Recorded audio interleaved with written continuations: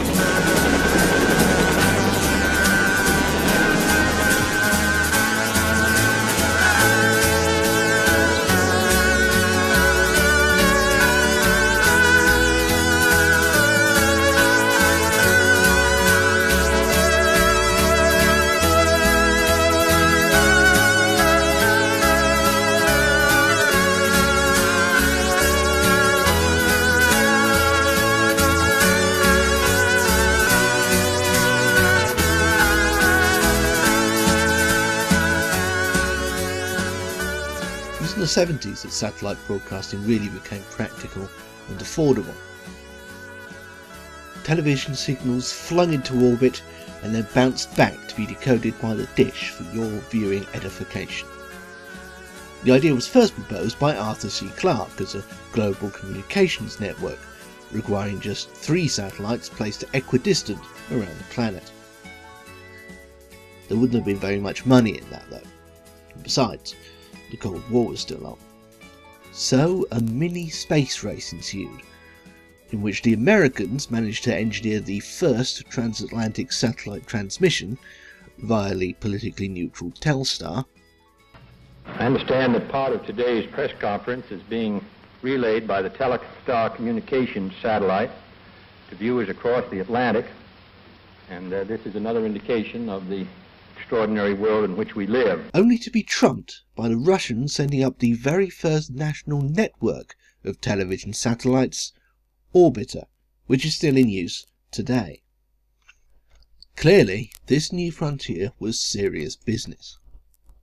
In 1977, the International Telecommunications Union got together in Geneva to hold one of their infrequent World Administrative Radio conferences, in which they would periodically decide who owned which invisible radio waves, including in the 1977 one any potential future radio waves set to be fired into the sky and bounced off a satellite. Apart from irritating literally everyone in Britain by mandating that all the radio channels move to new numbers, as a last reminder, the aforementioned changes in wavelengths and frequencies in some cases and lack of changes in wavelengths and frequencies in others as outlined above will come to pass in 1978 on the 23rd of November. The conference assigned each nation in the Telecommunications Union 5 satellite channels each, to do whatever they liked with. 2 of these channels were immediately given over to the BBC, who then spent several years trying to figure out a cost-effective way of running them. Unfortunately, it was painfully obvious the whole time that they couldn't afford to launch one solitary satellite on the revenue provided by the licence fee. Eventually they turned to their commercial rivals, the IBA. They'd been given the 3 remaining channels rather belatedly when the corporation started to visibly founder. By late 1983 the BBC were ready to give up and strike a deal with them for all 5. The government, the most hostile the BBC had ever faced, readily agreed. The IBA managed to scrape together a consortium consisting of Granada, Anglia for some reason, Thorn EMI, who not incidentally owned Thames Television at the time, Richard Branson, and assorted other independent production companies that ended up being dubbed the Club of 21. The idea was that the BBC would own half of the resulting company, Granada and Anglia 30% between them, and the remaining 20% would be divided among the miscellaneous partners. Oh, but the BBC would have to find the cash all by itself for the construction, launch and maintenance of the necessary satellite.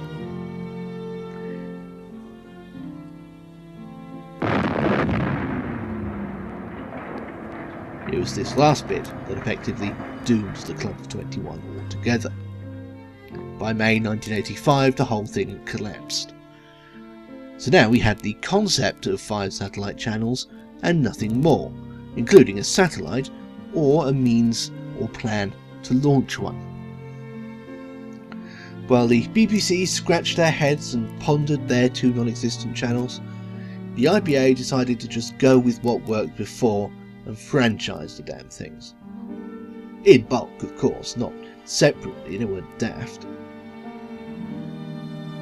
The government, as you might expect, were much happier with the idea of a private sector invitational all-in cage match, and the IBA eventually received 5 bids from various, sometimes bafflingly random corners of the country and beyond. DBS UK was a consortium consisting of LWT, Dixon's, a merchant bank, Saatchi & Saatchi, and some relative unknowns called Carlton Communications. The National Broadcasting Service was an alliance between rich bastards James Lee and Robert Holmes at Court, neither of whom had any broadcasting experience whatsoever. SAT UK Broadcasting was an alliance between Muir Sutherland, then Director of Programmes at Thames, Jimmy Hartley of the jam-making family, and an extremely wealthy Australian from whom we will hear again. No, not that one. And would have broadcast one channel for free and the other 2 for a further £7 a month.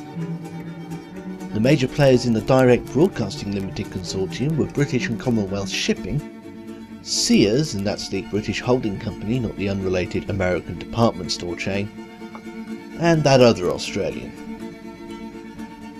It basically would have been Sky Movies, Sky One and Sky Kids.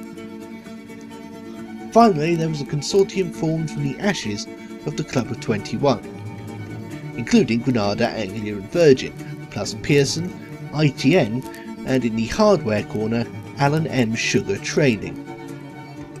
And this consortium was called British Satellite Broadcasting. Their closest rivals was DBS UK, headed up by power-hungry Michael Green of Carlton. An abortive attempt was made by BSB's bid coordinator Robert Devereux, a Virgin executive and entirely by coincidence Richard Branson's brother-in-law, to tempt Green over to their side. But that fell through when Green insisted he be appointed the consortium's God Emperor, and also that the movie channel be scrapped as it was a terrible idea that could never work. So much for Carlton being a part of BSB. Not of course that they needed them. It all came down to a job interview style presentation in front of a row of stone-faced IBA executives, and this was Robert Devereux's specialty. One group has emerged which we believe contains the reality of the present with the vision of the future. The IBA has accordingly, this afternoon, offered the contract to British Satellite Broadcasting, BSB. BSB includes the television companies Granada and Anglia, the electronics group Amstrad, the entertainments chain Virgin, and the publishers Pearson Longman. 4 services financed by both advertising and subscriptions are planned.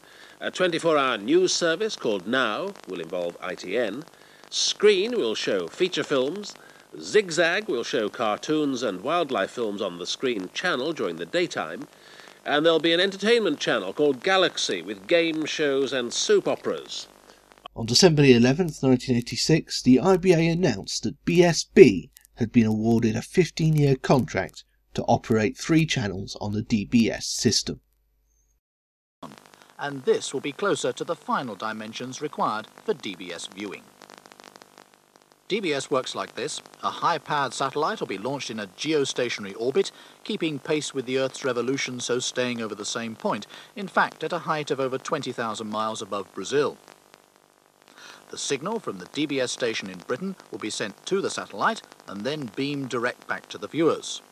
The signal, the footprint, will cover both Britain and some of the rest of Northern Europe.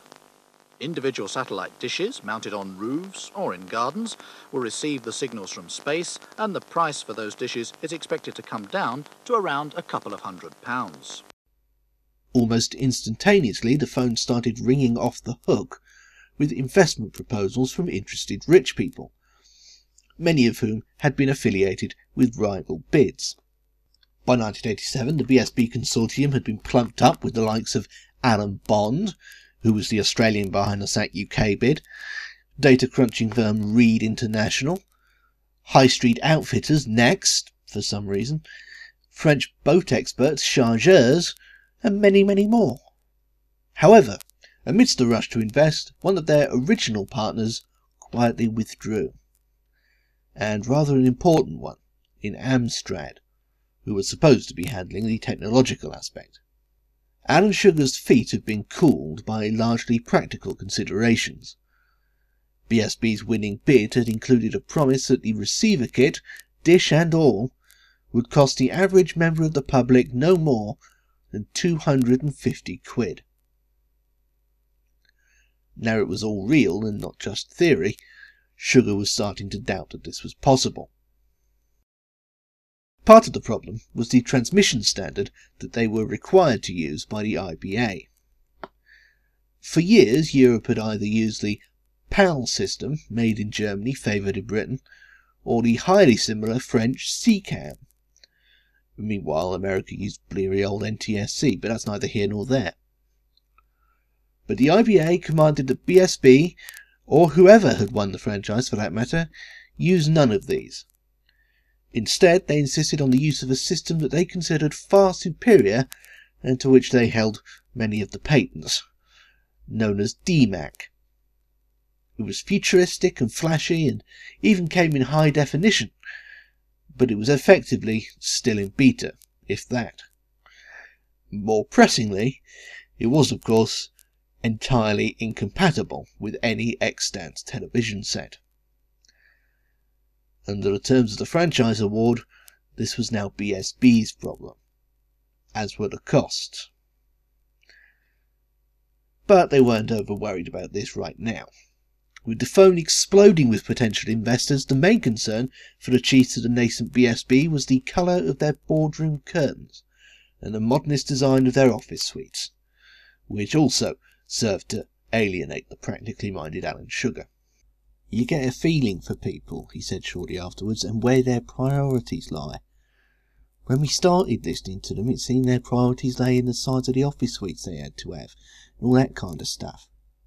Their own little luxuries came first. I was being asked to entrust my money to a group of people who were going to run this show, and there was no way I felt comfortable in putting my money in the hands of those people. I looked at the extravagance of what they were going to do there, and when it was time to part with the old Dosharuni, I said no thank you very much." The plan at this point was for 4 stations on 3 channels.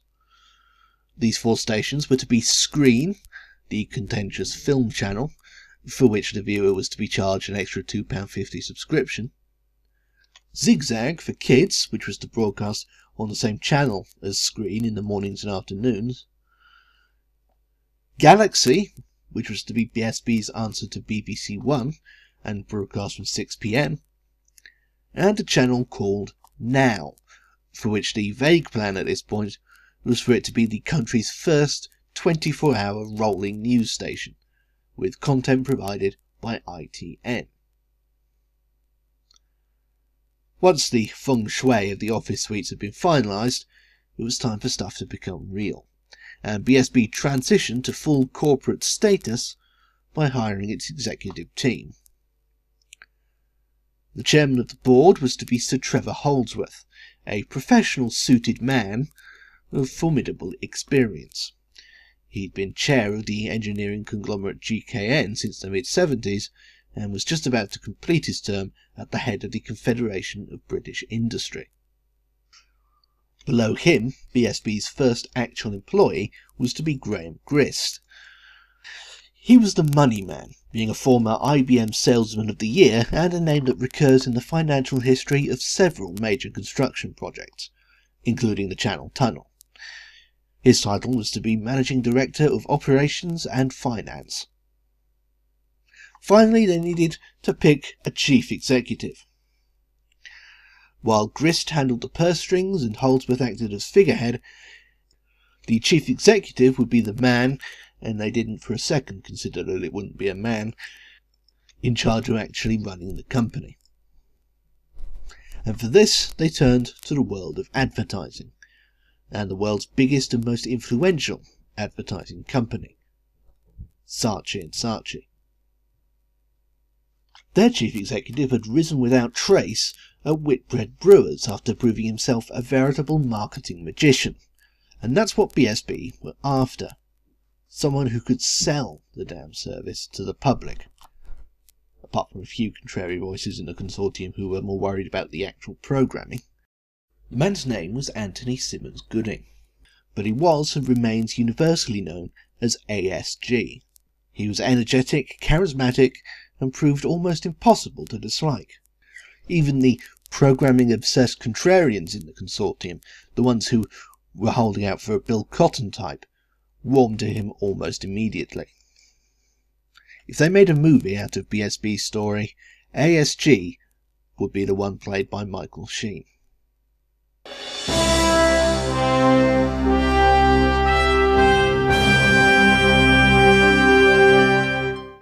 British Satellite Broadcasting officially became a company on the 1st of July 1987.